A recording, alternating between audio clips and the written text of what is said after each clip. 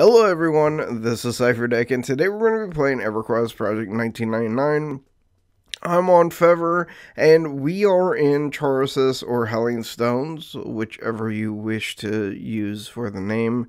And we are in the south wing, I believe, of the zone. We killed here for a good, probably 2 hours. The experience was absolutely amazing. I think I may have died once the whole time, but we are in a 25% experience weekend, so definitely go out and make the best of it. I am really enjoying playing this character. If you notice in this group, that whenever I do cast, my casts normally land, and that's what I'm really when I'm really enjoying the character is whenever I'm actually adding to the damage of the group.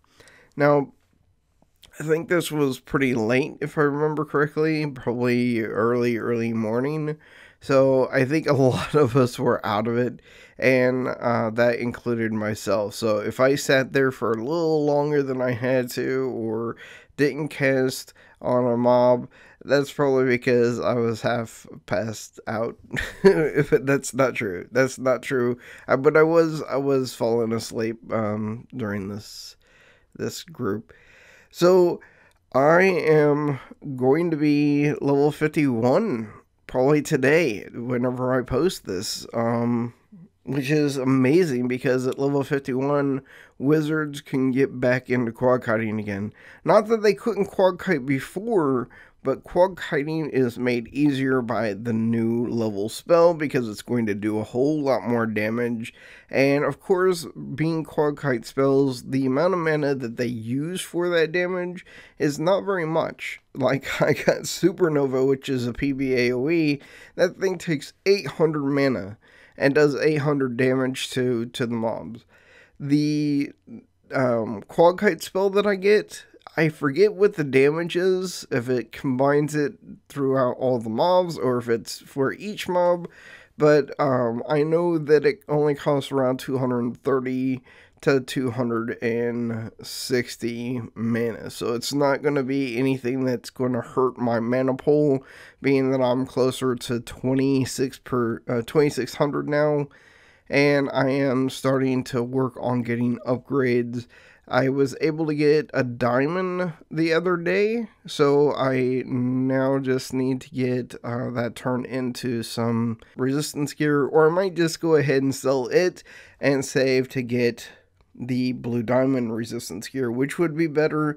And I think some of the blue diamond pieces actually give you mana as well, so you would be replacing those during raids, but you would be replacing them with mana items that have high resist on them.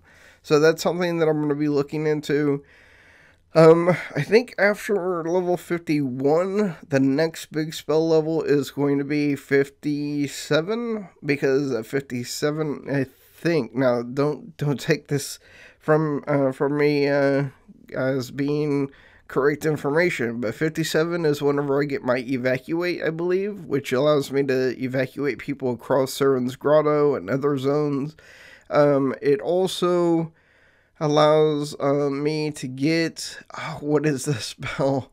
It gives me the other quad kite spell, the next quad kite spell, which I know for a fact that's 800 damage per mob.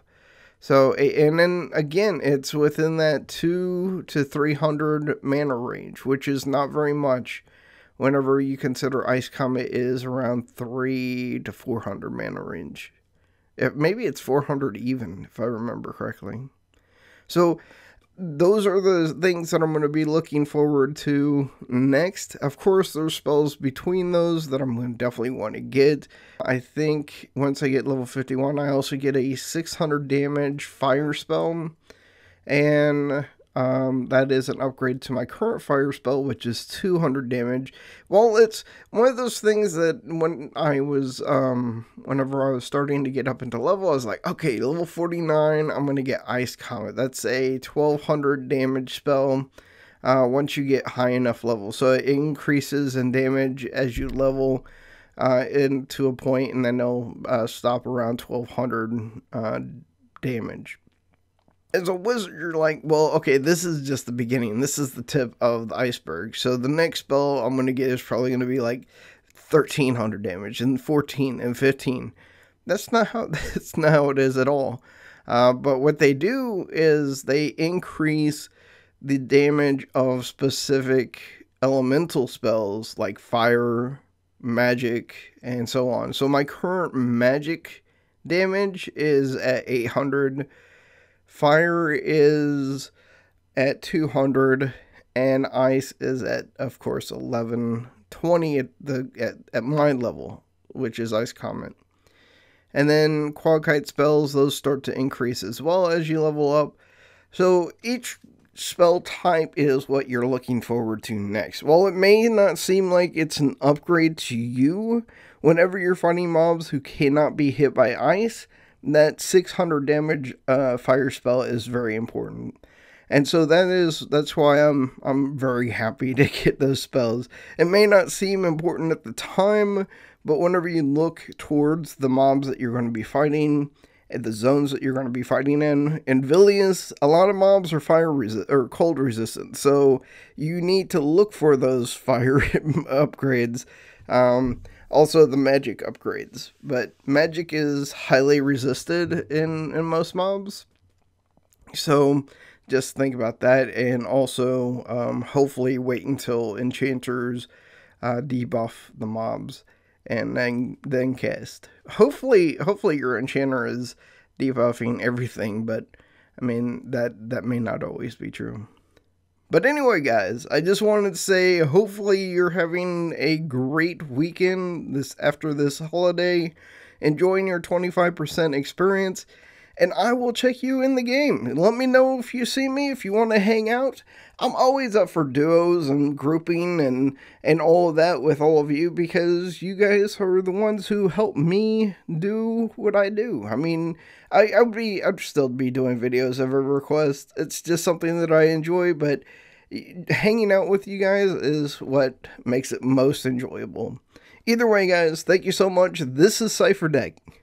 Peace out.